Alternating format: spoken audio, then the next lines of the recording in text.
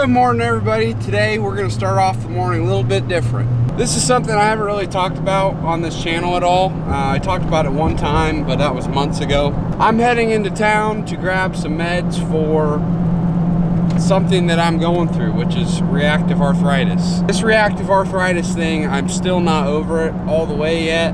The medicine that I'm on seems to be working pretty good, but I'm out of medicine right now, so I have to go refill my prescription. But anyway, it has probably been one of the hardest things I've had to go through in my young adult life yet so far, because, you know, when you're healthy, you don't really think about the small things, but when you get arthritis throughout your whole body and you can barely move and walk around and you can't do the things that you love to do, like farm work, there's a period of time where I couldn't do the things I usually could, and that drove me nuts. It really puts things into perspective as far as life goes, and I'm glad that I'm starting to feel better a little bit, but I might have to take medicine the rest of my life for this disease, if you want to call it a disease, or I could take medicine long enough for my inflammation levels to go back to normal, and then I will just get off the medicine and see how I act. But all I know is I'm hurting pretty bad right now because I don't have them, so I'm gonna go get them, take them, and then we're gonna go get those mats put in that new barn and start getting some baby pigs. I'll see you guys when we get up to the building. So it's bright and early. As you can see, the room is dry, so that's good. We're almost up to temperature. I think it's about 78 in here now. We're gonna warm it up to about 80. See if that is warm enough. When you're trying to heat a barn that's brand new and your pit is empty and all of your concrete is cold, you can get your air temperature up, but of course your walls are cold, so we might have to bump it up a little more than that to make it feel warm enough for the pigs. Now, with the brooder heaters, that'll really help because that direct heat on the slats will heat those slats up, and then they'll radiate heat out and help warm the floor, but we'll just have to see. I started the feed line. Well, I thought I started the feed line. My breakers are not labeled right because what I thought was the north breaker is actually south, so I shut off the south one. And we only want to fill the south feed line today because we're only getting about 350 pigs. So it takes lots of trips. So I'm going to shut that breaker off. I'm going to turn that breaker on. There we go. First ration came yesterday afternoon. I'll start augering it in and filling this row of feeders. I'm gonna shut off one tube till we figure out how much we actually can get in these feeders. I'm only gonna fill with one tube. That way when we get over to the other side, we don't run out of feed before we get all the feeders full. And if we get them all full, then we'll go back and open them and see whether we can get every feeder clear full out of our allotment of feed. So, because we only get one shot of this first ration, so we want to make sure that we get everybody enough. There wasn't any bolts or glass or aluminum cans or anything like that in our feed, because sometimes when they shove the augers, Lord only knows what's in the bottom of the bin. So there's our first ration. It looks good. Smells pretty good. So we're on our way. We're gonna let them fill up. So while I was getting my prescription, Dad went ahead and he started filling the feeders up full of feed. He put the red snap ins where they need to be. He got the mats dragged in for this side. We just got to drag the mats in on that side, and we'll be all set and ready to go for the piggies.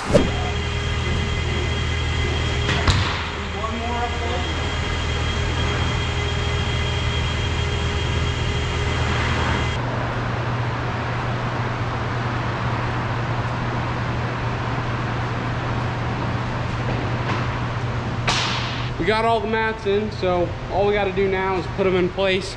But before we do that, we're gonna pick up this pallet of bag feed, and we're gonna bring in all the bag feed that we use to start pigs off right. We decided to get a little bit smarter on how we do this. Well, this benefits me more than it benefits Dad, but we used to just take the skid loader, lift up the pallet and put it right here, and then I would have to pick up each bag and bring it inside. But we're getting smarter, and Dad's gonna put the pallet in the back of my truck, and then we'll back the truck up. That way we both can grab bag feed together, and he doesn't just sit in the skid loader. Because if you just use the skid loader, the person in the skid loader, the boom will raise high enough that they can't open the door.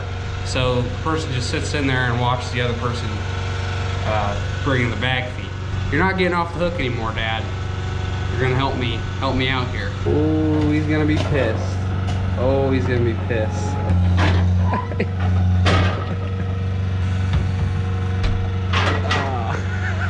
Now you see, they switched the material of the bags. They used to just be all paper bags. And that made it a lot nicer because they wouldn't slide off as much, or slide off ever. Now they're sliding off so much because they're made out of slippery plastic. You bastard. He's giving up on that deal. He's just gonna make me pick every bag up. He's using the excuse of the bags being too slippery for me.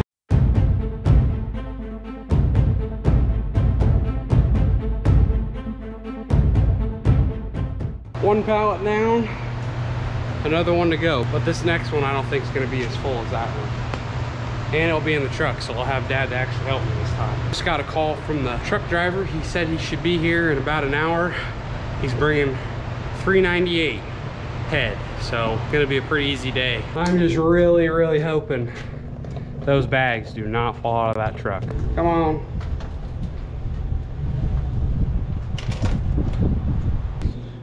What do you think about the new bags? I think that I would like to get a hold of the person that decided that that was a good idea and spend some quality time with them here in the hog building and let them stack them and carry them and try to get them to stay on a pallet. That's a joke. That's like...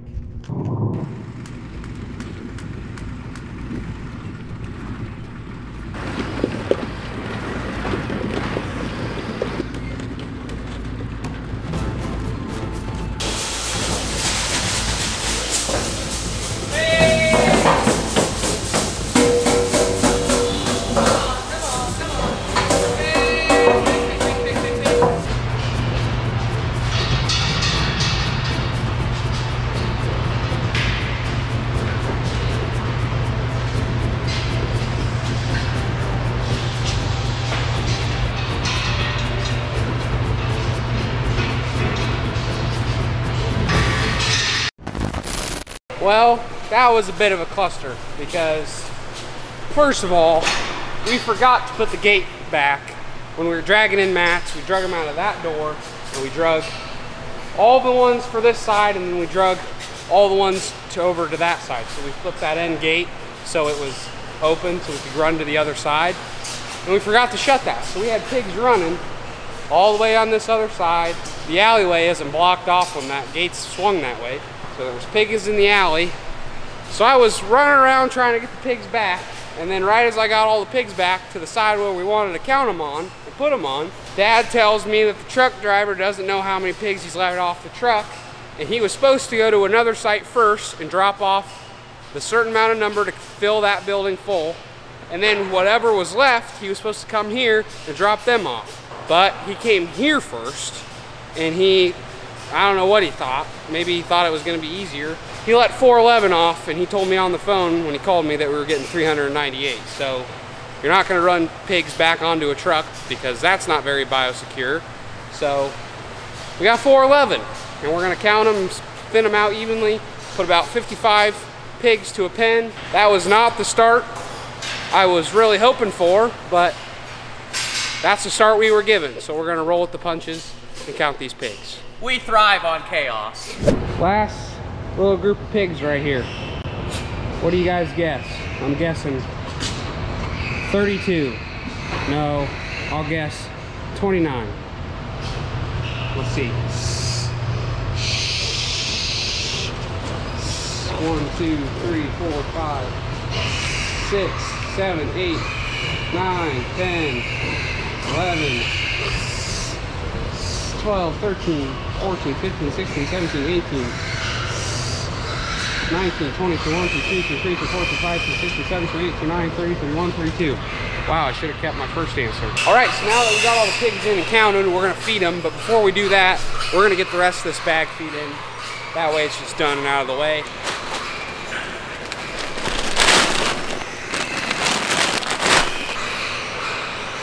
Strawberry goodness. I think you should have a bowl. You might really like it.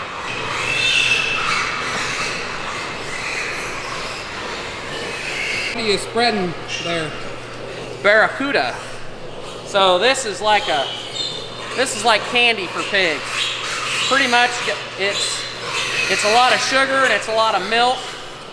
It might have a little bit of milled rolled oats in it. I don't know for sure if it does, but it tastes really, really good, and it's just kind of an enticer. So we'll put some in the feeder and a little on the pad. We won't put any on the mat or in these round feeders because we want the pigs to associate the good taste of this with going to that feeder. And we'll do it morning and night, and we'll do it for 3 days in a row, and then we stop because it tastes so good that by the third day, some of them get smart. They'll wait till we throw it in the feeder, and you don't want them to get that hooked on it. So, well, that's all the work we really got to do in here. If we would have got more pigs, it would have took a little bit more time, but 411 or 412 isn't a whole lot. So just got to feed them, get them started good, got all the feed out where we want it to be. So now we just kind of wait, and we'll come back and probably feed them tonight and see how they're doing. How do you feel, Pops?